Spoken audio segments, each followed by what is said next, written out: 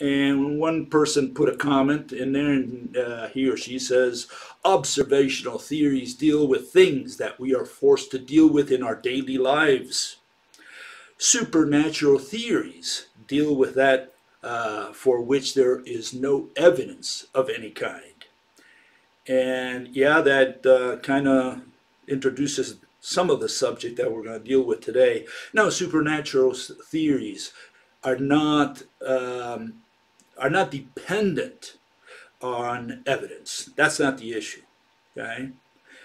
Under rational science, supernatural theories are theories where the entity invoked is imaginable.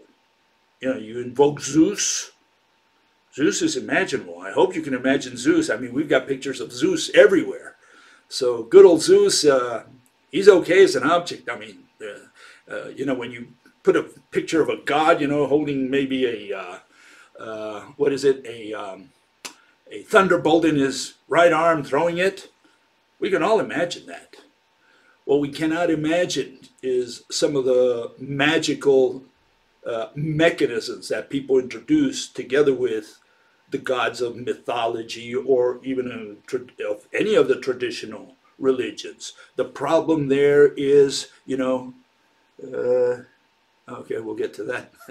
I'll get to the questions at the end, okay? So hold your questions or write them down. I'm going to go through them later on. I'll try to answer them, as many as I can within the time frame.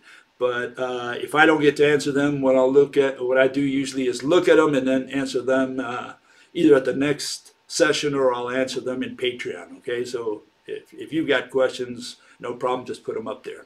Anyways, a supernatural theory has to do with the theory, not with the entity.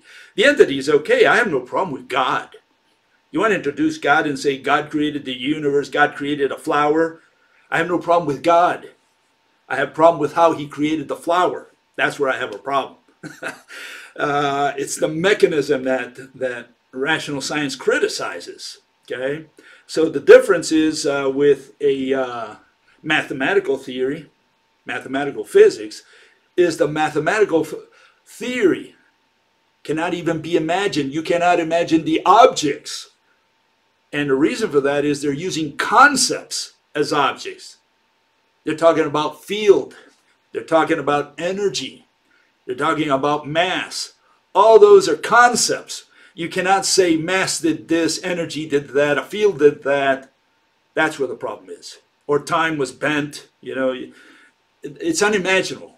That's why a supernatural theory differs from an irrational theory, the ones from mathematical physics, because you cannot imagine in irrational theories, you cannot even imagine the entity that's performing the motion. Okay, that's where the problem is. And I'm going to be talking about that a little bit today, just for those who are not aware. I'm going to be on J.F. Gariepi's program, The Public Space, in about 4 hours. So I'll be talking a little bit about that. The subject today over there is space-time. So if you're interested in space-time, well, you know, you may want to hang in there and see me in about 3 or 4 hours.